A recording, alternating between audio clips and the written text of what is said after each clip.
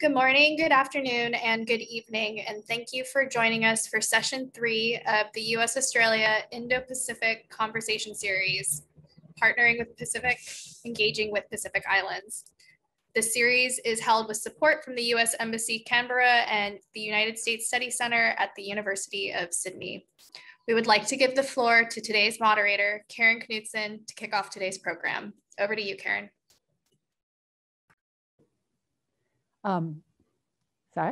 Aloha. My name is Karen Knudsen, and I'm the former director of the Office of External Affairs at the East-West Center and the moderator for today's webinar.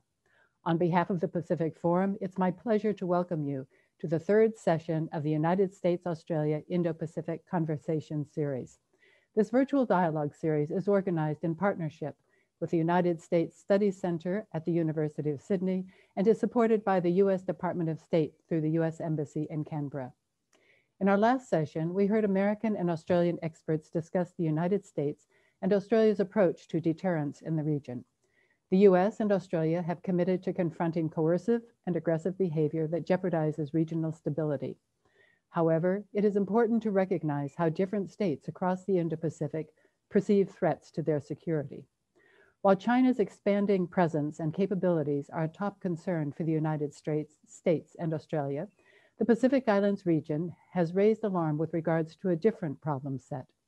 Following the 50th Pacific Islands Forum in 2019, Pacific leaders issued the Kanaki II Declaration for Urgent Climate Change Now, declaring that their nations are facing a climate change crisis. Not long after the declaration was issued, the global lockdown caused by the coronavirus pandemic created additional challenges for these states, many of whose economies are heavily dependent on tourism. Building off of its Pacific Step-Up, Australia has played a leading role in aiding the Pacific Islands, as have other Pacific partners, during this period by providing significant economic support and medical supplies. The United States has also provided aid to US-affiliated islands as well as to the 3 freely associated Micronesian states and has recognized the demand for long-term recovery in this region. Today's session, titled Partnering with the Pacific, Engaging with Pacific Islands, will explore these themes further. To help us navigate the United States and Australia's relationship with the Pacific Islands, we are joined by Ms. Sandra Kaushar of the Asia Foundation and Dr. Victoria Keener from the East-West Center in Honolulu. I'll say a little bit about our speakers, but please see the chat box for their very impressive and comprehensive bios. Ms. Sandra Kaushar is Director for the Asia Foundation in the Pacific Islands. Sandra draws on a deep and nuanced understanding of Pacific Islands culture, political economy, geopolitics, and the myriad development challenges and opportunities facing the region. Having spent a number of years living in the region, she also brings with her a strong network of contacts with former partners in government, civil society, the private sector, regional bodies, and the international development and diplomatic communities. Much of her work has focused on elevating the role and potential of Pacific Island women in leadership, development, and business. Sandra assumed her new role as Director of the Asia Foundation in the Pacific Islands last September.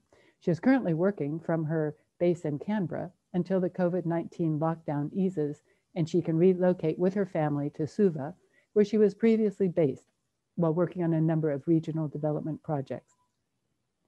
Sandra received a bachelor's degree in politics, peace, and human geography from the University of New England and a master's degree in applied anthropology and participatory development from the Australian National University.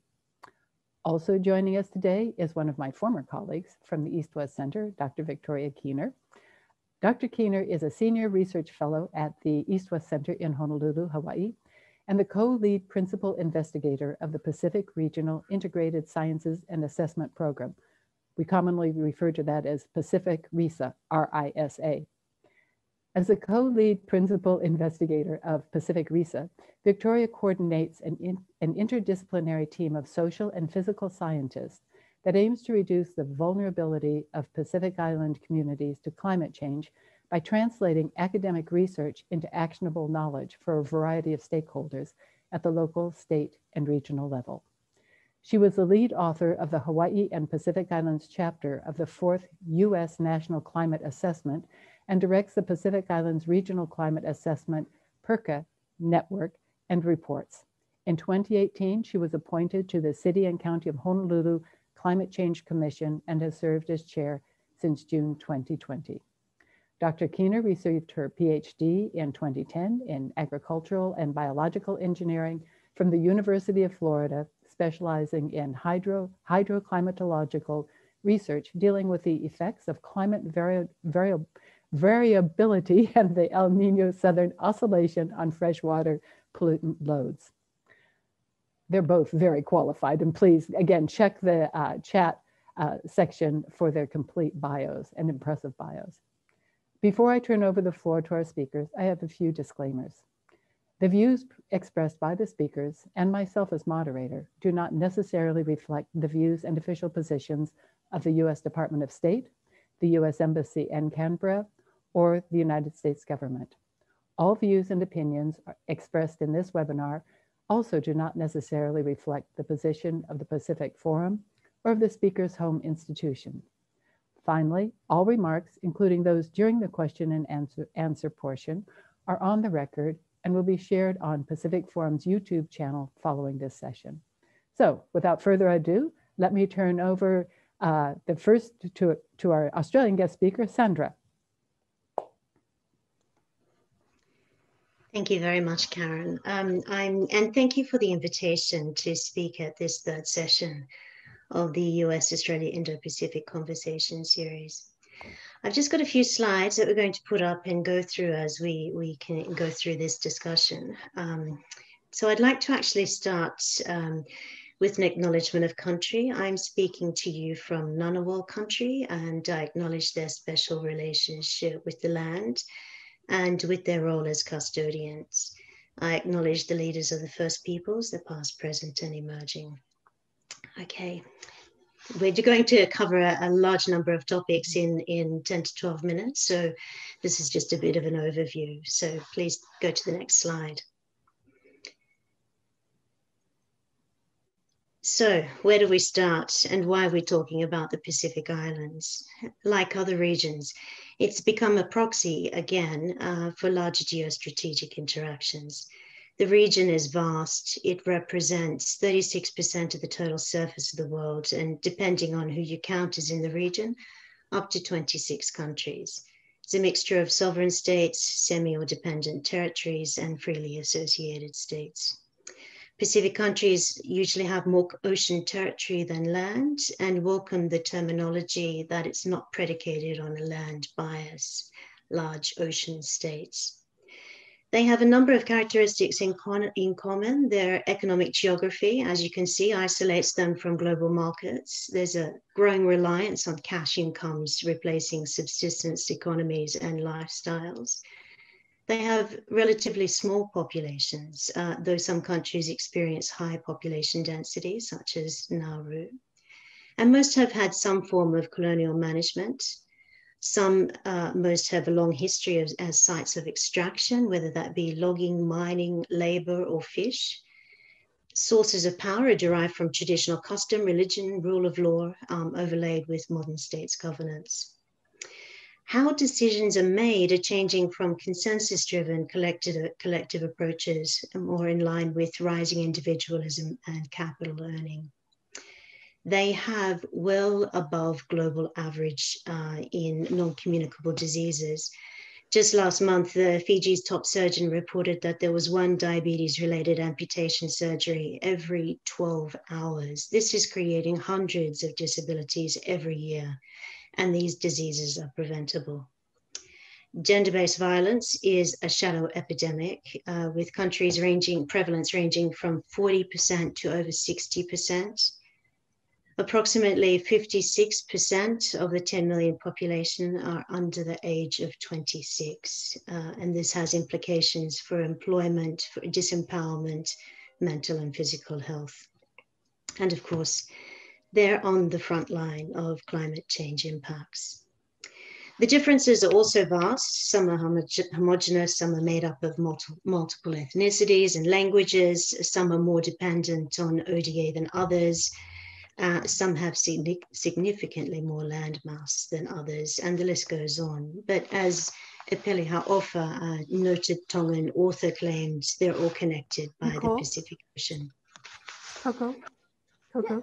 But why we are really talking about the moderating Pacific session. Islands, the Pacific Islands, is down to two factors: resources and power. And as you can see from this map of the Pacific, it's actually located between the two major powers in the region, the US and China. And the trade routes, which are the red lines and very important to this map, you can see that the major powers are linked and connected with the middle and smaller powers in the region. Trade is actually the lifeblood of the region. And I'd like to also note here that bilateral investments in the region aren't new. Indonesia, Malaysia, Korea, Japan, Australia, New Zealand, the US are all long-term investors and with business connections with interest in extractives and also in maintaining neighborhood stability. Chinese investment is not new, but it is increasing. And some countries in the region actually distinguish between the old Chinese, the ones that have been there for a generation or more, and the new Chinese, which are part of the new increased interest.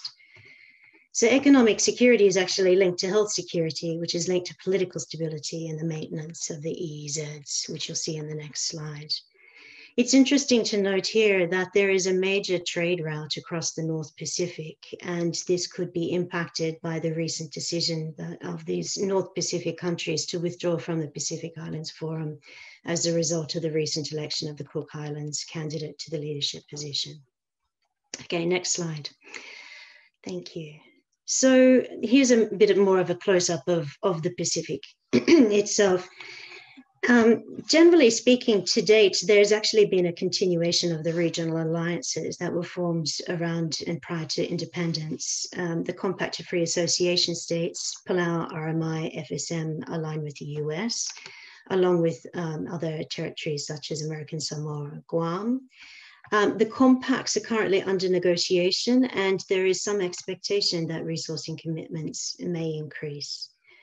Polynesia has been largely aligned with New Zealand, although there's some overlap with Australian interests, and French Polynesia and New Caledonia are French territories and remain aligned, although we are seeing resurgent interest in independence in New Caledonia. Australia is closely aligned with the Melanesian countries, PNG, Fiji, Solomon Islands, Vanuatu, and some of the microstates such as Kiribati, Tuvalu, and Nauru. And Australia is committed to stepping up in the region. And they've said this over a number of years now, that they are committed to the Pacific Islands region. And all traditional partners in the region are actually increasingly working on a joined up agenda, which actually bridges defense, trade, diplomacy, and development approaches. Now, this isn't new in itself, but the level of deliberation and the sophistication of the joined up agenda is. Mike Goldman, who's the current US Charge d'Affaires in Australia, had a discussion with Roy Metcalf from the Australian National Security College last week. And I would encourage you to look up the policy forum and have a look at it and listen to it. And he outlined that the Biden administration's ambition for the region very succinctly. It's to revitalize alliances, listen as well as talk, cooperate where we can, but acknowledge that competition with countries will shape interactions for some years to come. And steps to consolidate this are well underway. For example, the recent Quad leaders meetings and commitments include a commitment to health security as well as climate change in the region. Can we go to the next slide, please? One lens to look at the region is through strategic commitments is actually looking at development assistance. And if you're interested in ODA, official development assistance to the region, I suggest you have a look at the Lowy Institute Pacific map. You can see on this slide the range of bilateral and bank donors and their level of engagement in 2018. And I've used this data set because it's the most complete data set on their website. But we all expect to see changes in the data sets from the past year as donor economies retract and there's a refined focus. We do know that Australia has committed to maintaining the level of investment in the Pacific region, and we have heard that the US is committed to expanding its portfolio. And that's been really evident in the number of procurements and activities over the recent months. China has also released its first international development cooperation white paper, so we can expect to see the associated levels of infrastructure and technical activity in the region. And India is also looking at its strategic interests, building on the close relationships with some of the Pacific Islands. Fiji is notable here because Fiji has a high Indian population, and Indian interests are in technology and market access. France, the EU, Japan have all indicated that they'll be increasing their efforts in the region, either through various alliances or directly. However, development assistance is not value-free.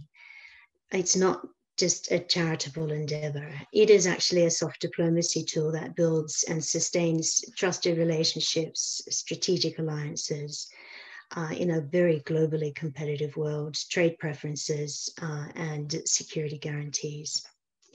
An excellent example at the moment is around vaccine diplomacy.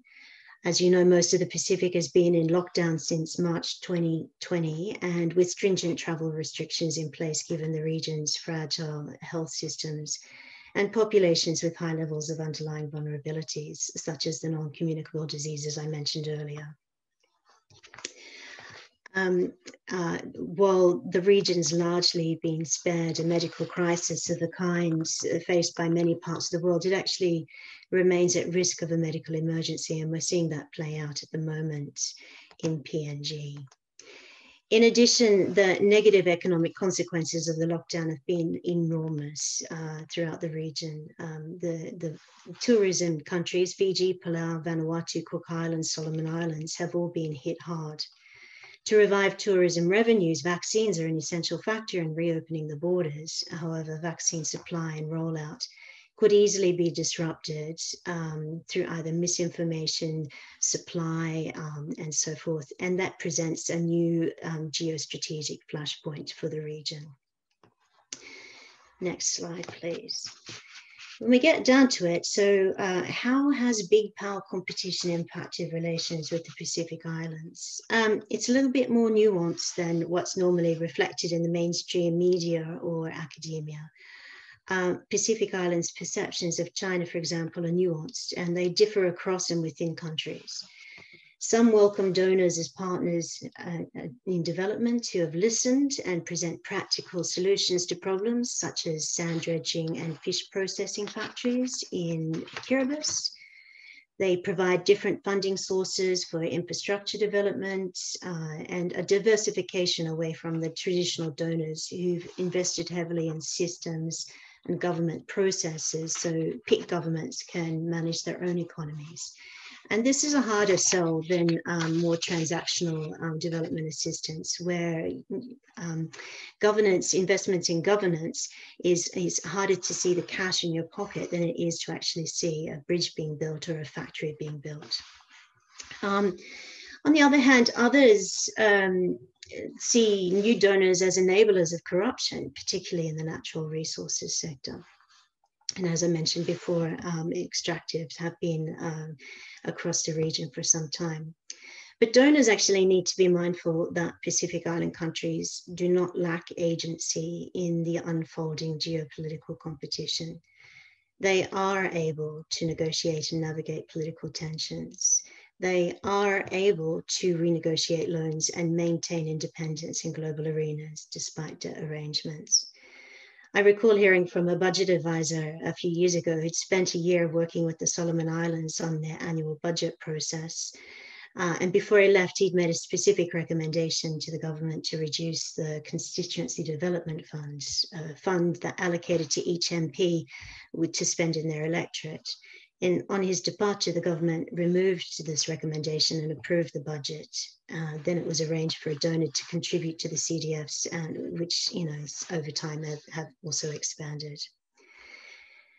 Dr. Anna Powles from Massey University in New Zealand is always worth listening to. And she made some really interesting points in a podcast with Dr. Glasser a year or so ago, where she cautioned that the regional strategy should be less about countering China and more about genuinely engaging with the Pacific Islands, engaging in smarter, sustained and consistent diplomacy, with deploying diplomats and officials and practitioners with the language and cultural skills of the Pacific Islands, and also prioritizing issues that the Pacific are most concerned about, such as climate change. Trust is actually a very valuable currency in the region, and listening to views, engaging in shared values, valuing consensus while allowing for respectful difference can actually waylay the wave of Pacific Island cynicism.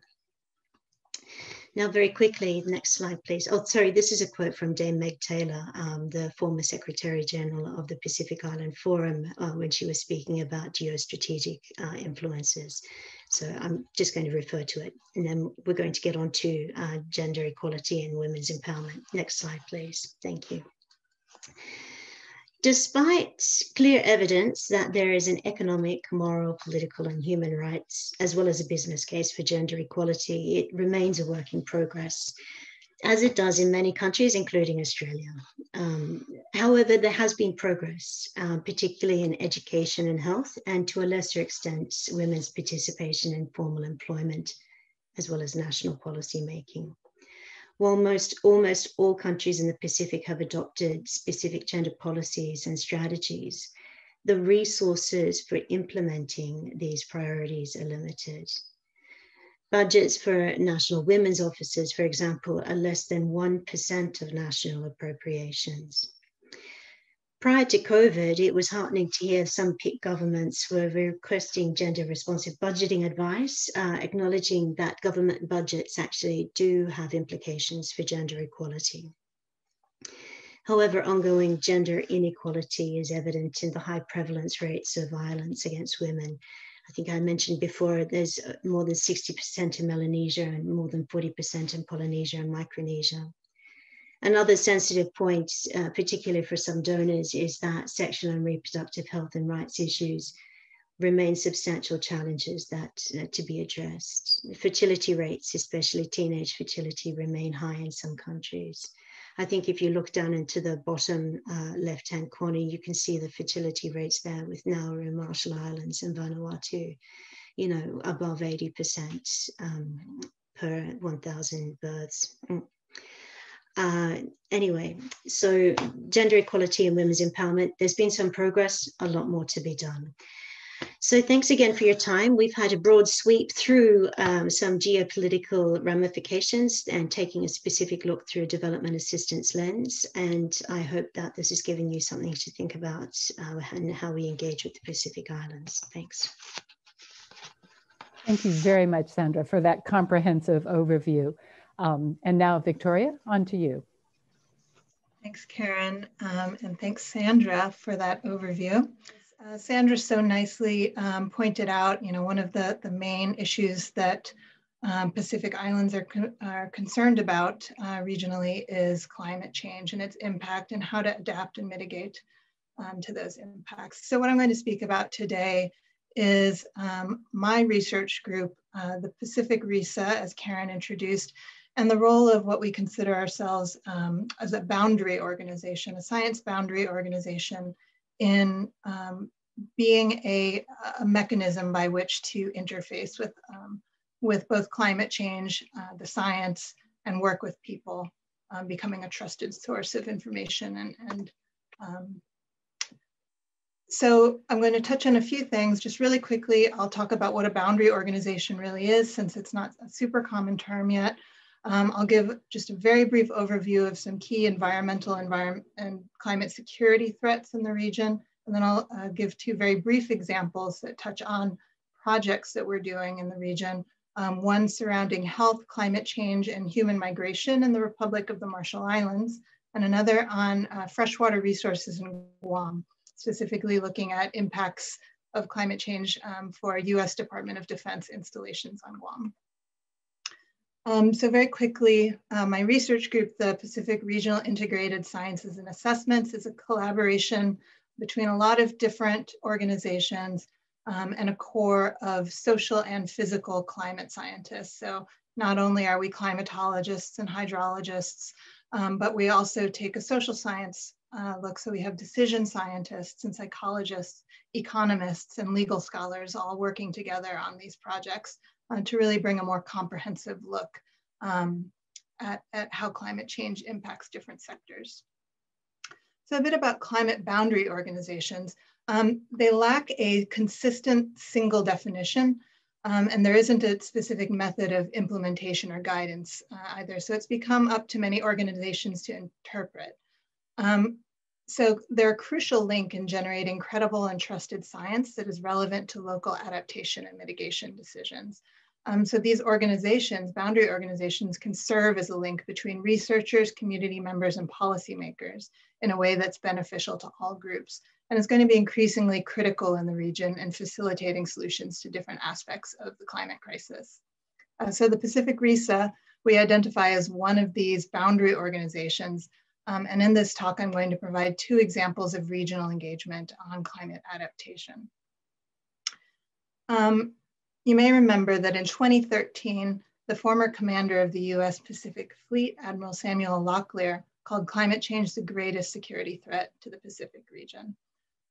Some of these key threats that do impact the region and are outlined in the impacts and indicators of climate change in the left-hand panels include rising temperatures, both average, minimum and maximum temperatures across the region, sea level rise and coastal erosion, freshwater supply and drought, increasing storm intensity, ocean impacts such as warming temperatures, coral bleaching, and shifting fisheries, and multi-causal climate-induced migration. So throughout this region, existing governance and social systems hinder planning for climate adaptation in many cases. That includes things like the CNMI, American Samoa, and Guam being ineligible for international climate aid programs such as the Green Climate Fund. Meanwhile, the freely associated states of Palau, RMI, and the federated states of Micronesia are systemically underrepresented in regional governance councils and are ineligible for US Federal Emergency Management Agency or FEMA funding. Despite those challenges, Pacific Islands have made impressive strides in climate planning and advocacy in the last 5 years. That includes the Boe Declaration for Regional Security, the establishment of the UN Local 2030 Islands Hub in Hawaii, and the Kainaki 2 Declaration for Urgent Climate Change Action Now that we've already heard about. So when island communities and leaders repeatedly come together to tell the global community that mitigating and adapting to the impacts of climate change is their first priority, we should believe them. Meaningful engagement around climate adaptation and policy is a key strategy to increase collaboration and increase human and natural security in the region. In this talk, I'm going to provide 2 very brief examples of how we've done this by working with climate science and with communities. And the first is through providing climate services for the Marshall Islands health sector. So when we did research on climate-induced migration from Marshall Islands, health came up as one of the most significant variables impacting people's decisions to leave. And these decisions were intricately tied to climate. This project looks at identifying those links, and it's currently in progress. In 2019, the WHO regional director said that climate change was one of the top 3 threats to Pacific Islands health. There are both mental and physical climate impacts from climate change in the islands, and this ranges from direct exposure and changes in vector-borne and waterborne diseases to injuries from natural disasters. In the Marshall Islands, this could manifest as how during El Nino events, there's low rainfall and low sea levels, which contributes to scarce drinking water and drought. This causes health impacts such as diarrheal disease, conjunctivitis, and influenza. On the other hand, during La Nina events, there's above average rainfall and higher sea levels, which causes flooding, inundation, vector-borne diseases, and ciguatera.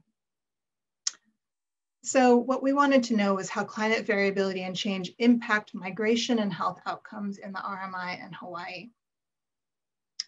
Because the Marshallese are experiencing these health impacts, and as we've already discussed, the healthcare systems are often under-resourced and unprepared, how can we improve health sector access to information about the impacts of climate change in the islands and increase adaptive capacity in both RMI and in Hawaii, noting that climate-induced health risks affect a population in motion throughout the region in both sending and receiving locations.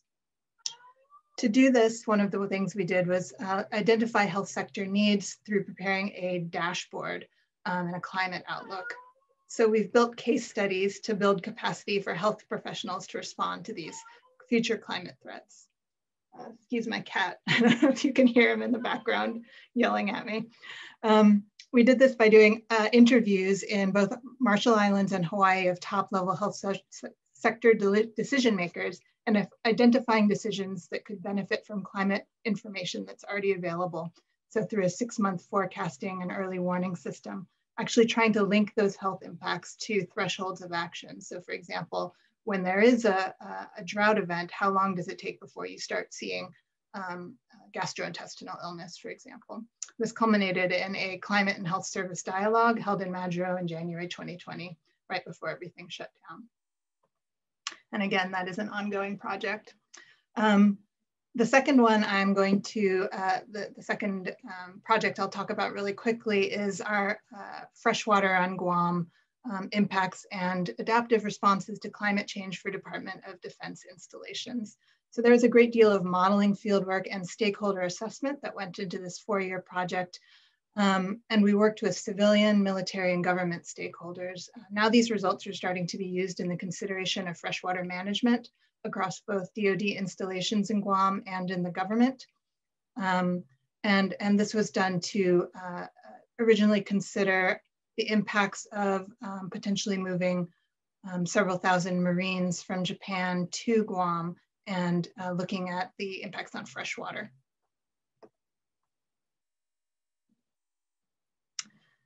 So the aim of this project was to better understand climate change on freshwater resources and environmental security in the context of both DoD installations and public freshwater management in Guam. So we worked in collaboration with the Navy, the Governor's Office, and the Waterworks Authority to produce plausible scenarios of freshwater management under projected climate change, including drought, increased heat, and fewer but more intense typhoons. So Guam is a hot and humid environment. The northern half of the island actually relies on groundwater from a network of 180 wells in the Northern Guam Lens Aquifer, or NGLA. This is of note because Guam pays 2.5 times more for energy than the mainland United States due to the cost of shipping fuel. So this makes the energy required to operate pumps of extra concern. We found that compared to historic trends, air temperature was projected to be 5.8 degrees Fahrenheit warmer, and that very hot days above 90 degrees Fahrenheit would increase to 257 days a year, in contrast to 0 days in the 1950s.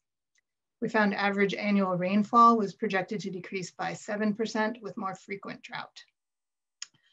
We went back to our stakeholders with these findings and learned how to better communicate the uncertainty. For example, people love information in map form and have no ideas what shift in probability distribution functions mean, for example.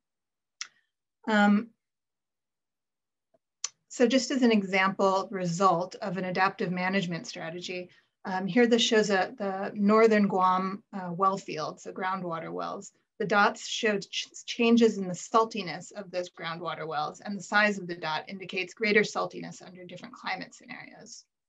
Our results showed that the number of wells impacted by climate change could be reduced by selectively reducing the depth and the withdrawal rates of certain wells near the freshwater and saltwater transition zone. Stakeholders also said it was critical to increase awareness and knowledge among community leaders and members about how freshwater could be impacted by climate change, especially before the dry season. So we put these in a bunch of different reports and handouts that were really intended for a layperson audience. So this information has been used in several ways since then. The data and all the papers and scenarios are available on our website, which provides project partners with data and information that can be used to plan for different plausible futures pretty easily. These results were then incorporated into the Pacific Islands Regional Climate Assessment, or PERCA report, Climate Change in Guam, which is an in-depth assessment of up-to-date climate trends, projections, and impacts in different sectors, written with over 40 local and regional authors. Through consultations for this assessment, we met with Blue Ocean Law in Guam, and they wanted to better understand findings, which were then incorporated into a bill to protect the northern Guam lands aquifer from overpumping and contamination.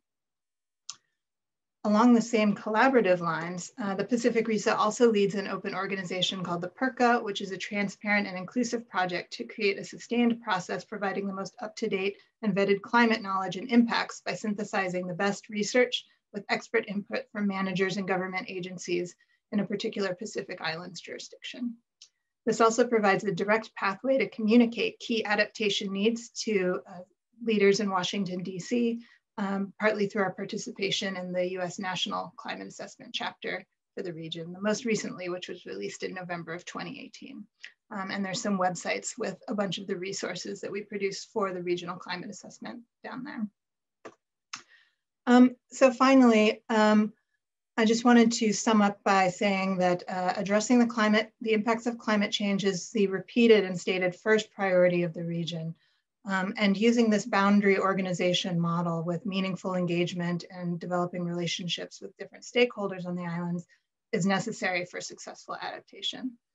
Finally, what we found throughout the last year is that collaboration on regional climate and environmental issues has really transcended political disagreements, be that with the Pacific Islands Forum or different jurisdictions. People are really willing to come together when it comes to looking at how to address the impacts of climate change. And with that, I will stop sharing. Thank you. Thank you to both of our speakers for your insightful remarks. Both of you brought up a lot of very good points that I think most of us hadn't thought about. So wait, I'm following here. I'd like to, let's see. Oh, okay, now we're going to turn to our audience, most important, for their questions. The instructions for question and answer will be flashed on your screen. To ask a question and or to comment, please use the raise your hand function and located on the tab at the bottom of your Zoom screen. Please wait to be called and unmuted by Pacific Forum staff before speaking. Please state your name, position, and affiliation before commenting or asking questions. Alternatively, you can also submit your questions through the Q&A tab. But if you are going to use the Q&A tab, please also include your name and affiliation. And just to jumpstart the conversation, let me be the first to ask a question. And this is addressed to both of you. You've talked a little bit about the military. Victoria, you did in yours. Over the years, there's been big power competition in the Indo-Pacific, and it's produced more military exercises and military facilities. There's been some impact, but also if you can look at what the Pacific Islanders themselves are looking at, and they're interested in more climate change, health, what's directly affecting them day to day. And Sandra, you work, with a lot of women issues. So I'm wondering, with the increase in the interest, the strategic interest, the big power competition, increase in military, what are you hearing on the ground? Are the Pacific Islanders, do they share that same intense interest, or are we on the outside looking in at them and maneuvering around them?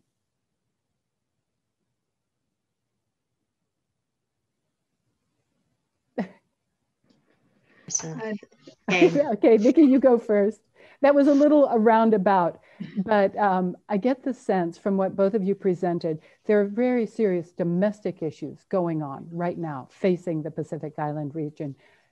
And yet we continually hear about the big power competition in there and the strategic importance.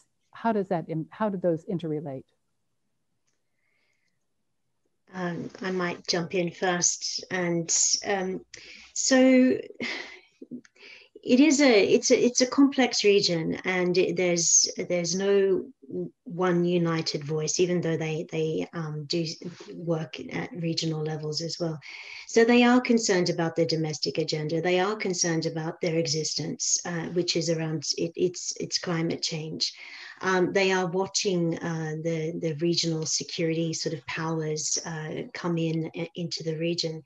But I think one of the things that strikes me more and more is around the need for the joined up agenda. So I think women, peace and security is an excellent example of what that would look like. So that has elements of security, it has elements of diplomacy, it has elements of development. It also has implications for short-term and long-term trade agreements. And it's around that security dividend for the region in its multiple forms, whether that be military security, human security, environmental security. So our ability to listen to the priorities of the Pacific Islands, which are essentially around day-to-day living and the longer-term existence, I think will sort of serve us really well in being able to join up what that agenda looks like and help people start to connect the dots and work in more collaborative ways. Thank you. Victoria, would you like to weigh in on my very rambling question, but I think maybe you understood the theme. Yeah, sure. Maybe I'll just make a couple of very short comments. And one is building off what Sandra said around coordination. And I think there is an opportunity for different militaries and security operations in the region to coordinate more heavily in the Pacific, especially around natural disaster response and climate change adaptation. As we go forward, one of the things that you see when you work in the Pacific for a while is that there are a lot of demands on the time and expertise in these small islands. So there's a lot of stakeholder fatigue. And often you can have different international donors or aid groups or federal agencies from different countries coming in, days apart to do very similar workshops or trainings or grant trainings, things like that. And so the ability to coordinate, I think, would be a great first step in building a better relationship with a lot of the governments and communities in the region, just because their time is so precious and there aren't a lot of human resources available. The second is that we already see a lot of, at least in the US military, there is a big naval response in terms of drought. So something that happens whenever there's an El Nino induced drought across the Western Pacific is the US Navy and other international militaries are heavily involved in delivering reverse osmosis units, water. And so there's a big opportunity for engagement in building more kind of climate early warning into those responses. So there's less time between the event happening and having action on the ground or getting those types of warning. These droughts can be predicted up to 6 months in advance a lot of times. So there are opportunities there, as well as ability for more collaboration. Thank you. We do have a question from James Lee. He's a Pacific Forum Adjunct Fellow. And he asks, is rising sea levels presenting an existential crisis for Pacific Islands? If yes, what are the island nations doing about it? And in general, what is the purpose of the Pacific Island Forum and what does the forum do? Who wants to lead on that one? Maybe I'll take the sea level question and then pass it over to Sandra for the forum. Perfect. So is rising sea level, does it present an existential crisis for Pacific Islands? Yes. It does, but there are a lot of caveats that go along with that. So we are seeing some of the highest regional sea level trends rising in the world in the Western Pacific. At the same time, in the work that we did in migration in the Marshall Islands, we surveyed several hundred people who were migrating either from the outer islands to the capital, Madro, or to a couple different locations in either Hawaii or the mainland United States about their reasons for migrating. And if it was environmental, what the main push factors were environmentally. And what we found wasn't that sea level rise was the #1 push factor. We found that drought was. So I think 95% of our survey respondents had experienced a severe drought within the last 5 years. And that was something that weighed on them much more heavily than this factor of sea level rise. At the same time, in the international media, what you always hear about is sea level rise and that impact on groundwater resources and the waves washing up. It's very dramatic. But in another case study in the Philippines, in some islands off the Philippines, very small, there was an earthquake, and I can actually find the case studies, and I don't remember the name of the islands off the top of my head. I'll drop them in later. But the island subsided about 3 feet in 1 day from the earthquake, and so it's kind of a case study of what happens when you get the expected maximum amount of sea level rise in 1 day. That we're expecting to see it by 2100. And for the most part, people adapted very quickly. So if you consider, if scientists go in and say, having 40% less freshwater, access to fresh water in the ground is going to be an existential crisis that will cause people to leave. But what we see again and again is that people adapt. And so there are you can label something an existential crisis and still expect that people are going to be adapting and living on those islands, and people are very resilient.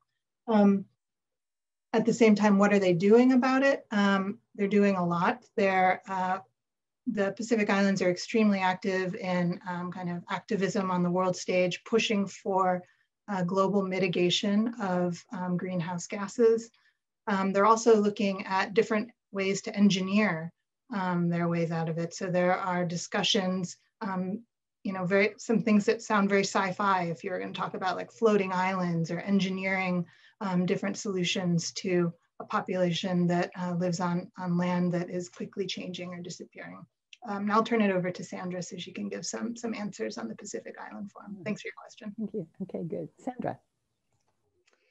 Thank you. Yes. So the Pacific Island Forum is what is known as a crop agency, which is like the regional organization. It operates in a similar way to ASEAN insofar as it represents the views of the collective body of the Pacific Islands on the regional and international stage. It was made up of 18 countries. And as I mentioned in my presentation, I think a few people have alluded to, at the latest election of the leader from the Cook Islands as the new Secretary General, Palau has decided to withdraw from the forum. It is actually, the forum is a really useful device because it is that collective voice and it is able to negotiate on behalf of the Pacific Islands. And it has, as Victoria has mentioned, been very, very active on the world stage and being able to represent those interests. The evidence is, their impact on the COP23, for example. So they are the policy lead. There are other regional organizations, the CROPs, such as the Pacific Communities, which manages a lot of the programs that work across the Pacific region. We've got SPREP, which is the South Pacific Regional Environment Program, which takes the lead on a lot of the climate change and environmental management. And there are a number of others covering fisheries and so forth. But the peak policy lead is the Pacific Island Forum. And each year, the Pacific Island leaders will meet to set the agenda and to make declarations about the directions for the next year and the future. And that then guides the organization's work across the region. That's it. Thank you very much. We're getting quite a few questions now. Sean King asks, what's Japan's role in the region?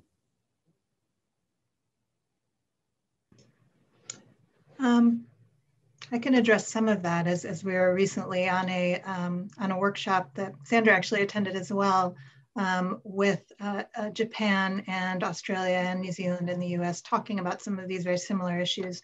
And so I'd say that one of the answers is Japan is also very involved in so from my perspective as a scientist, they're very active in science within the region. They do a lot of studies on climate change and impacts on ocean and the blue economy in the region. They also do a lot of the groundwater work and modeling. So we see them very active in terms of climate change and impacts. They've also been very active in looking at education as well. They provide a lot of scholarships throughout the region to Pacific Island students. I'd say that from a climate science perspective, they are, as equally present in the region as we are. Sandra? Yes, I'd just like to say that Japan has had a long-standing economic and diplomatic and development program across the Pacific. They are very much, as Victoria pointed out, engaged in climate change impacts, entrepreneurship, employment, income generating activities, and they are a consistent, they're consistent in their approach, I think would be the best way of putting it. What is interesting at the moment is that it does look like there is some rivalry with China, yet China is more focused on the US and rather than the rivalry with Japan. And so it will be interesting to see how Japan works with allies, with other democracies around the region to advance stability and security. So it will be, they're an interesting group to watch there. They're relatively quiet, but they are there for the long haul. Good. Thank you. We have a question from Jonathan Lim, and I'm not sure, Vicki, how much you might know about this, but he asked, noting the risks of rising sea levels, how will the US address its nuclear legacy at Runit Island and the Marshall Islands in avoiding a nuclear environmental crisis? I don't know if that's something you've looked at. No, all I know is that it is a active problem. I don't know what's actually being done right now, but sea level continues to rise, and the dome's infrastructure continues to become a little less solid over time. So I know it's something of active concern. Sorry, I don't know anything more. Yeah. Sorry, Jonathan, but yeah, that is a good question. So thank you. Next, we have Al Cook. Al, nice that you're joining us today. Al is a senior fellow at RSIS in Singapore. He asked, is the US military working with militaries in Tonga, Fiji, and PNG, or with other security services elsewhere on specific climate security issues? He has a second question. What is the status and role of women in Tonga, Fiji, and PNG militaries, or with other security services in Pacific Islands? Sandra, would you like to lead off with the role of women? You might have a better idea of that in the South Pacific. Yes, so the role of women in the militaries, there's quite a commitment. There has been a regional action plan on women, peace and security that the Pacific Island Forum had in place a number of years ago. That's ready to be revised, particularly in light of climate change impacts. I do know that some militaries are working in a coordinated fashion on the WPS agenda, the Women, Peace and Security agenda, to increase the number of women in uniform, but also to ensure that there is gender advice being mainstreamed throughout their activities. So it is live. It's a very live issue at the moment, and there are some very strong advocates and activists in the NGOs and across the militaries in the region. Yeah, that's probably as much as I can say about that. Okay. Victoria, do you have any idea about the US military in those islands? No, specifically Tonga, Fiji, and PNG, I'm not sure. how the U.S. military is engaging with them. There are probably some people in the audience who know more than I do about probably. I know I think there was something going on with the U.S. Army Reserve or something like that, providing workshops, but I'm not an expert on that either, so maybe somebody will help weigh in. Next, we have a question from Will Arnest. He's with the U.S. Naval War College. If commitments of aid between the U.S. and China are comparable, but the U.S. is being outspent by China in actual aid to the Pacific Islands, what does that increased Chinese impact mean for the U.S.? And how can the U.S. government best respond to China's influence in the 3 compact nations? Who would like to go first on that? Actually, I would like to say one thing. I have a question actually for Sandra that sort of relates to this. When you put up the slide that showed the different aid going into the region from the different countries, we had Australia at the top, and I've seen similar slides, and the US is down a bit. And it was brought to my attention, that's because a lot of US aid to particularly the North Pacific, Micronesia, comes from our Department of the Interior. It's not looked at as foreign aid. And I don't know whether that slide particularly made that, because if you look at it completely, it's a lot of aid. But again, it's different pockets of money. I just throw that out there as a point of discussion for this question. Okay, go ahead. Yeah, that's entirely true. So what that slide looked at was specific official development assistance according to the OECD DAC classifications. It also has a few flaws insofar as I'm not quite sure about the methodology. I haven't dived into this, what the Lowy Institute has done, because a number of those contributions by bilateral donors are also made to the multilaterals. So what is the US's contribution to the UN? What is the US's contribution to the World Bank? And was that counted in that particular slide? So there is a lot more going on in terms of development assistance to the region, including concessional loans and so forth. So if you do look at the whole picture of what are the flows going into the Pacific, it probably won't look like that slide. That's just one specific classification.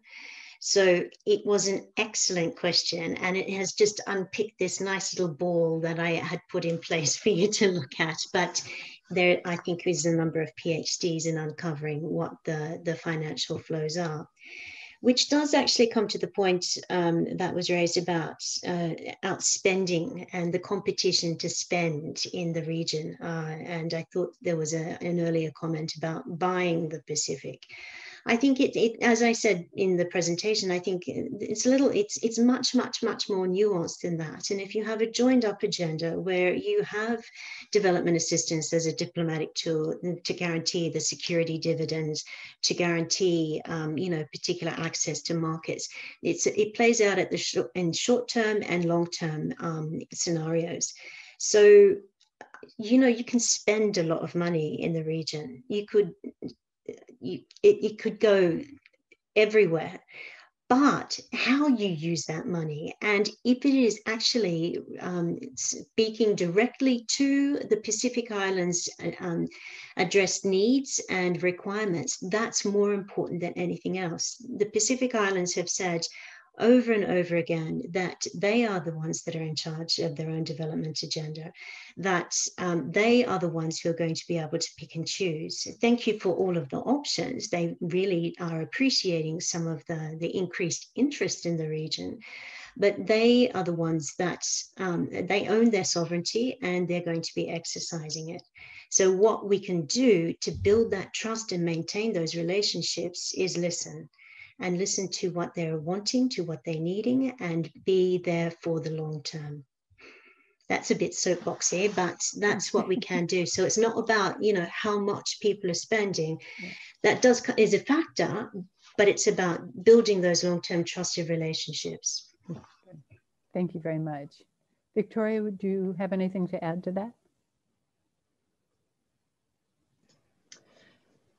I guess I would just note that a lot of the, I think a lot of the the spending in Pacific Islands from China tends to be infrastructure, as has been noted, but I would go back to this idea of the boundary organization that I was talking about as a way to more meaningfully engage. And if you want to frame it as countering Chinese influence, we've talked several times about the importance of relationships in the Pacific Islands, and by meaningfully building partnerships that address the #1 stated issue of Pacific Islands around countering climate change, instead of just throwing money at infrastructure, which infrastructure does need to be done, especially in a climate resilient way.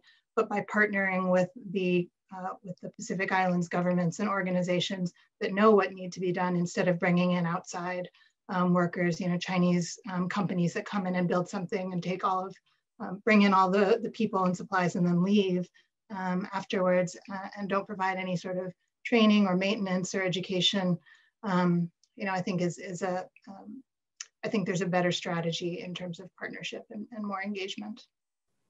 Thank you very much. We next have a question from Lauren Moriarty. Lauren is she's a Asia Foundation trustee, member of the Pacific Forum Board of Directors, and an East-West Center alumna. We'll say she's a former diplomat in residence at the East-West Center, along with her husband. She has an additional question regarding coordination.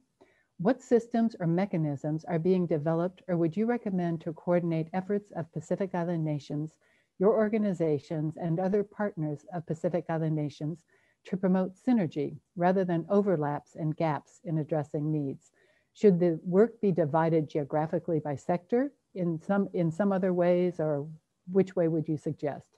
And she also thanks you folks for doing an excellent job. Maybe I'll bring up one specific thing before turning it over to Sandra.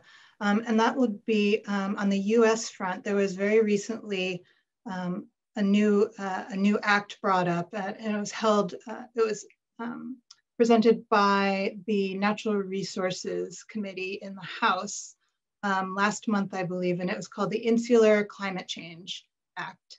And what that did, it was a bunch of different ways of providing more assistance across different agencies in the US government, specifically to respond to climate change in the insular areas in the Pacific.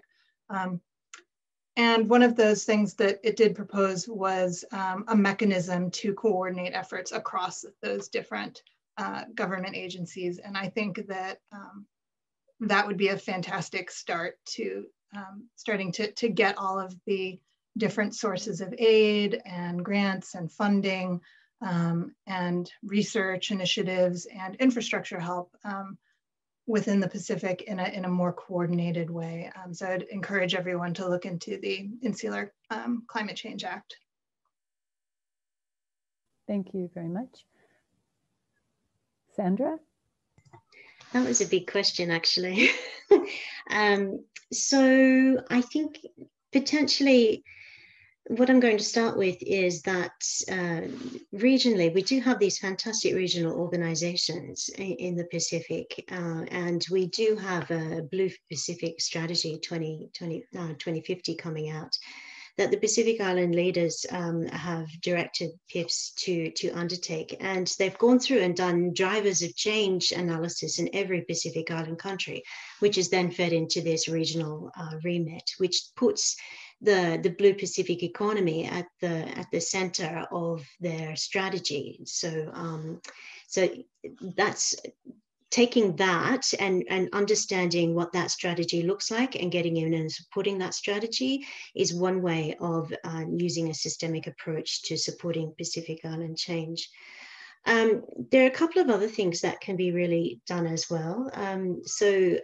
Core funding to regional organizations and to NGOs would be really beneficial. I think, as Victoria pointed out before, there's overwhelming number of meetings and calls and report requests and so forth that officials, non-government organizations and practitioners need to do because there are so many different interests in the region. So if we are able to do core funding for these organizations so they can actually engage with us meaningfully and have appropriate resources to do so, we can coordinate our own approaches, and that will actually take some time and effort and some leadership to be able to coordinate that, but also to be able to step into the complexity of that coordination. It's not a simple exercise on anyone's behalf to be able to do that. And it will have to come back to, and I think I made a point before, of having respectful disagreements about particular directions. You can actually have what Horta called a big tent approach to these things. And before leaping into the unknown, I think it's really incumbent on people who are interested in the region to do their political economy analysis. Go out, have a look what's out there, listen to what are the needs and the requirements and what's worked before and what hasn't, and see where you can coordinate and harmonize across various lines of efforts. So you can have systems and mechanisms to do so. There are some existing ones that we can tap into and harness and focus, and we also need to get our own houses in order. Thank you very much, especially getting our own houses in order. Thank you, Sandra. We next have one from Mark Wall, who's a former U.S. State Department advisor to the U.S. PACOM, Samuel Locklear. And he would like to know what your thoughts are on how the United States can most effectively implement the Pacific Deterrence Initiative. It's a military question. I would probably ask Mark Wall that question. That would be fine. Thank you, because Mark, that's really important. We've been hearing about that. I'm not sure, Sandra, if you have any thoughts or anything about this. No. I think, Mark, that's something that a little bit outside our area of expertise on that, but thank you very much. It was an important question.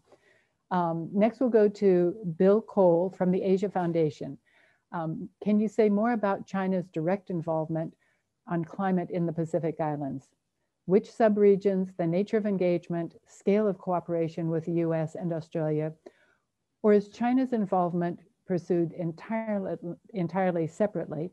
And how is China's engagement perceived locally? Would you like me to repeat that? Was that a little bit rambling for you? No, I have the Q&A box up so I can follow it. A lot of questions in there.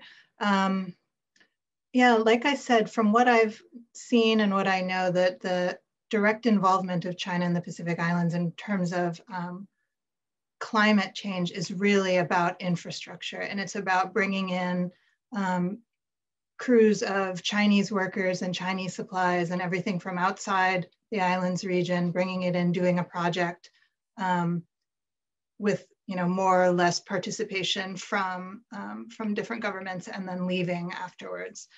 And so it is, kind of really more of a parachute in, do a project and leave, instead of establish any sort of training or upkeep or education around what the things that are being built. So for example, there are islands that have set up solar arrays and are entirely solar powered now, and a lot of them have been paid through aid funds from under international donors, either Australia or the US, and those countries have committed to funding education and research to those Pacific Islands so they can maintain and operate those solar arrays. So doing more engagement so that Pacific Islands can be more independent in the maintenance of that infrastructure into the future, I think is a good strategy. In terms of the scale of cooperation with the US and Australia, I'm not aware of any cooperation.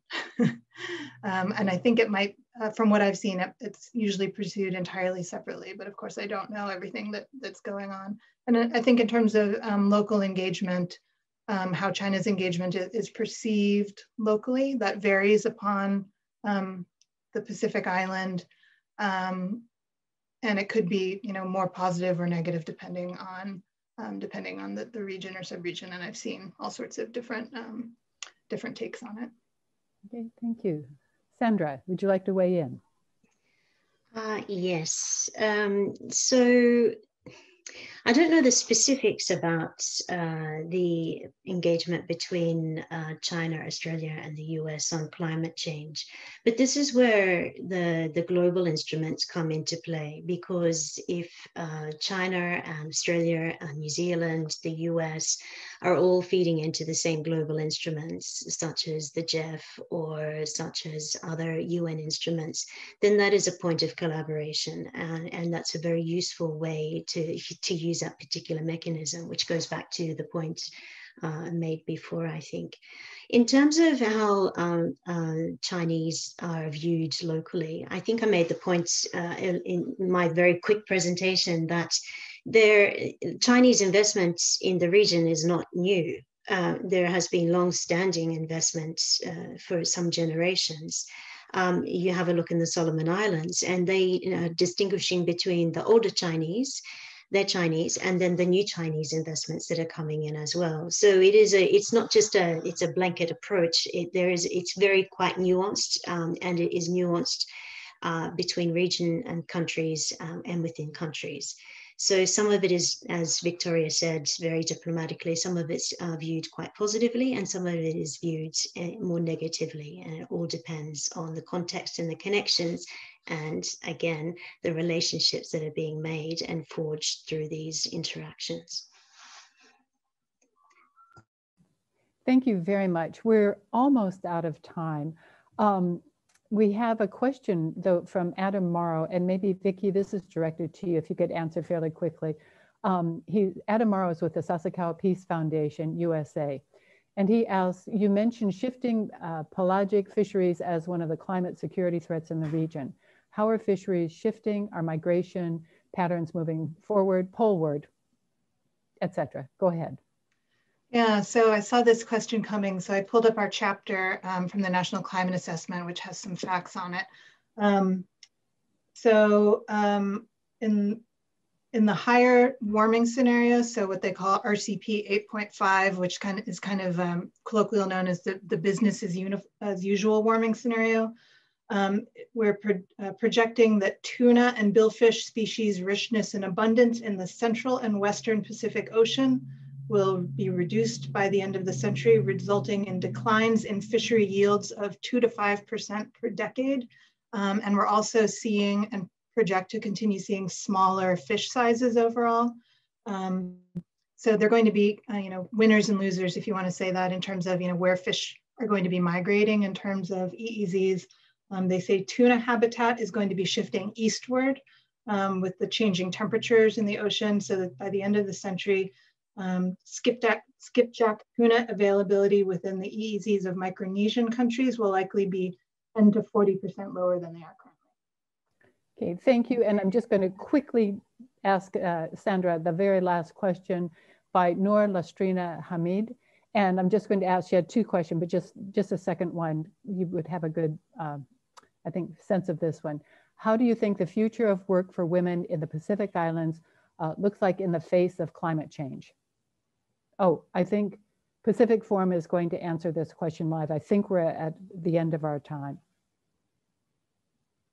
Okay, so sorry, Sandra, sorry, I think we have to wrap this up, but this has been fantastic, both of you. Thank you so very much for all of your insights, your contributions. Thank you to all the folks who tuned in and your questions. For the military questions, I'm sure we will be able to follow up on some of those. But again, we thank both of you for your expertise and sharing your time with us. Thank you also to the Pacific Forum staff who are working behind the scenes to pull this together. And for the audience members, please stay tuned for the 4th session of the US-Australia Indo-Pacific Conversation Series happening in May. The next session will focus on Australia and the United States' efforts in advancing the women, peace and security agenda in the region. So please stay tuned for that. Thank you both, and thank you all for attending, and thank you, Pacific Forum.